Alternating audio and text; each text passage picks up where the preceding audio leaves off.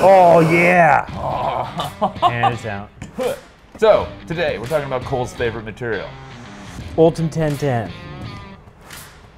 The beautiful honey-colored material that is actually not the easiest to print, but is incredibly satisfying to print. We really see two main grades of ULTEM. That's ULTEM 1010 and ULTEM 9085. ULTEM, U-L-T-E-M, TM, trademark, is a trademark name, sort of like Kleenex is for tissues. You know, you can get Kleenex, like that brand that's really good, and that's the one. If you want high quality stuff, cool, go get it. ULTEM is a trade name for PEI, polyether imide, which is another chemical. Now, the whole thing is SABIC made this chemical, this polymer, and they're the only ones in the world that make it. So if you buy ULTEM from SABIC, you buy ULTEM from 3D for Makers, you buy ULTEM from 3D X-Tech. It's all coming from the same place. You buy ULTEM from Alibaba, low-temp ULTEM, that's not ULTEM. That's definitely not ULTEM. There are a lot of fakes out there. Be aware, buy it from a trusted source like 3D X-Tech. We sell their stuff. It is fantastic, high quality, very good. ULTEM, it's probably on the bed of your printer. It's in this vape because it can withstand extreme temperatures and it won't absorb all the nastiness that could be byproducts. I've had these coils directly on this material accidentally, and it just left a little bit of a mark. Yeah. Anything else would have just disintegrated. We're talking about putting 40 amps through some tiny wires and it just handled it. It's a beast. I've seen some crazy ULTEM vape nozzles before. Oh yeah, Delrin and ULTEM is usually, if you have a weird yellow tip on your vape, that's ULTEM. Yeah. If you have a weird yellow sheet on your 3D printer, there's a good chance that's PEI as well. I think the Prusas, there's a lot of printers that come with PEI beds, or you can buy including PEI our $100,000 machines. Yeah, yeah, actually the Aeon M2 actually comes with the, what is it, 3/8 inch thick sheet of ULTEM on the bed. If you've ever used that horrendously obnoxious but extremely effective orangey yellow tape that you have to put on your glass bed. Can you bring over the Captain tape? The hand of Jay comes once again. We've got Captain tape made by DuPont. It's another sort of polymer in that material, but it's very, you guys see this tape all over the place. On 3D printers, it's on heat blocks a lot. You know, it's a lot more places than you think. It's a lot of places. We actually see this in, I believe it was an what was it? It was a particle accelerator, and they used a lot of Captain tape on the area where the particles collided.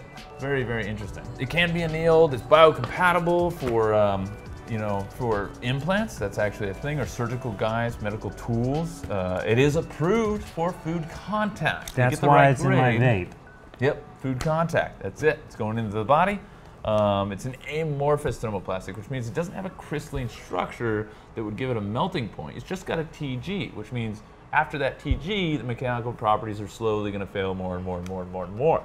The TG on ULTEM 1010 is, oh, 217, right? Yeah, crazy. 217 Celsius. This is the second highest TG of any plastics that we print. It's hard to print. And you need to take care of the filament. It's delicate filament, meaning you can't get, don't buy the stuff if you don't have a dehydrator and a metal spool and an oven to take care of it.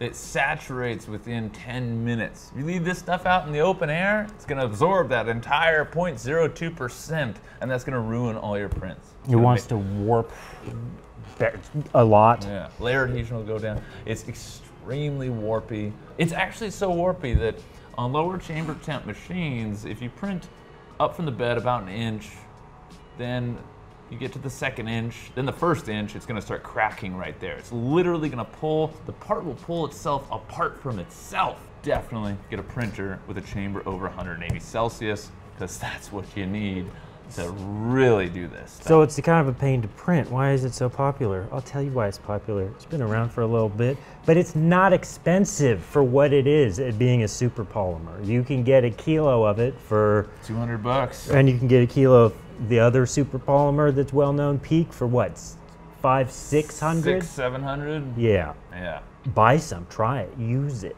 experiment with it. Yeah. And when you do get the settings dialed in, the parts you get are second to none in terms of how gorgeous they are, while still being strong. Got some parts here. We got a wing for an F1 car. Open our CF1. Just printed really quickly. I think we got some experimental material from overseas and we started printing It's hard stuff. to see on camera, but the sheen is super cool. It's golden honey colored. Yeah, and you can see it in there. So this is half of a benchy that we printed. The full benchy that we printed, we actually gave to the 3D printing nerd, Joel Telling. So go check out his Twitter. We'll try to post a picture here in this video of him running it over with a car. That was pretty sweet. Baby Yoda, because it's freaking Mandalorian season, you know, actually that's over now. But this is very, very cool. So this is a tube made out of ULTEM 1010. One of the things I love is, depending how you print it, you can dial in the settings and get away with some really crazy stuff. So this, for example, is very good layer adhesion on a vase mode tube in ULTEM 1010. You know it's good layer adhesion when the cracks go straight up through the layers. So it's all the way up there, and you can see it's... Everyone always talks about how the weak point of 3D printing is the layer lines, one material over another. This material, when printed properly, is stronger at the layer lines where they get to bond together. So that's why you see fractures in this direction. This was vase mode. Let's see here. This stuff's so... Nope. Not breaking? Nope. Ooh, it's wet. just That's bending. why. It's absorbed moisture. Very small percentage. But yeah, all these plastics absorb a very small percentage of moisture.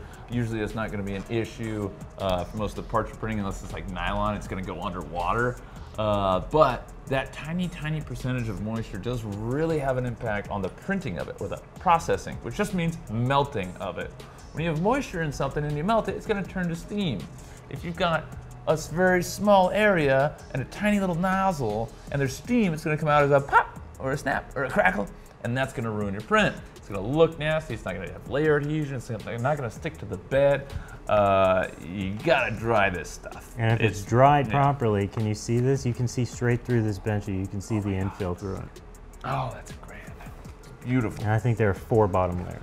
We've done some really big parts in this stuff that we can't show. And dude, it looks amazing when you get a thick ULTEM 1010 part. Just, oh, it's beautiful. It looks like honeycomb. And there is a difference between the ULTEM 1010 that you get from different manufacturers. Usually we notice it's a slightly different sheen or slightly different color, a hue of the gold. And the Alibaba stuff is mixed with some other totally different stuff like polycarb or something like that. So it's steer clear of that. Get the quality stuff, made in USA if you can. It's all made by SABIC, so you're getting it from the same place. Anyway, extreme hydrolytic stability. It absorbs moisture, 0.002% or something like that. You know, you can use it underwater, you can use it in wet environments. It's not gonna break down over time. I forgot I ran over this one. Oh. Before he actually did the video, I was like, I need to know what's gonna happen.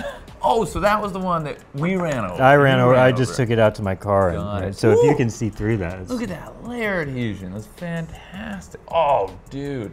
Yeah, I love seeing breaks like that. 3D printed parts, when they break and they're very good layer adhesion, it's so satisfying. It's like clean break too. You probably glue that back together. Yeah, you did something that a lot of people say you can't do. We're saying that it's incredibly strong. It can withstand a ton of different stuff, and it's less than half the price of Peak. Why isn't everyone using it? Because you need a hot chamber to print really thick parts. If you're printing thick, if you're printing more than 5, 6, 7 outlines or perimeters, the warping is insane. It's just really, really bad. But if you get all that stuff nailed down and tuned in, it's great value for money. Yeah. Probably the best value for money high temperature material you can get, in my opinion, in terms of price to strength. You just have to have a powerful printer and experience and the willingness to tinker around. Right. So you print this stuff around 370 to 390 on the nozzle, sometimes hotter if you're going faster, depending on the machine you're on. The bed, you want that thing as high as you can. You can do some small parts at 120, but we recommend 160 minimum on the bed, and as hot in the chamber as you can possibly get. up to 180, 190, 200. So you're gonna print usually around 20 to 30 millimeters a second. It's not that fast. If you want good layer adhesion, you gotta permeate down through the layers. There's techniques for going really fast and really hot, or going slower and lower. And both can work for different situations. It really depends on the geometry of the part. That's where we see the biggest challenge, is this part's gonna print different from this part. Remember when I tried to 3D print an actual bed surface on a 3D printer? Yeah. I used a 0.8 nozzle at like 1 point, Yeah. Printed it slow. It worked fine. I've also printed this stuff at like 65. It'll do what you ask it to do. You just have to be patient with it. That's the thing. Yeah. You wanna burn it? Yeah. All right. Where's those pliers? Got it. There you go. Be my guest. You wanna torch it? Let's see how this stuff burns. Out. It's gone.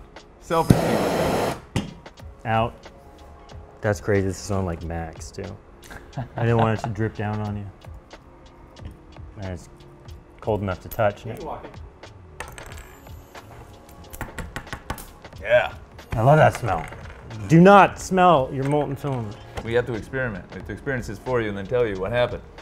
That's how we work. Awesome. All right.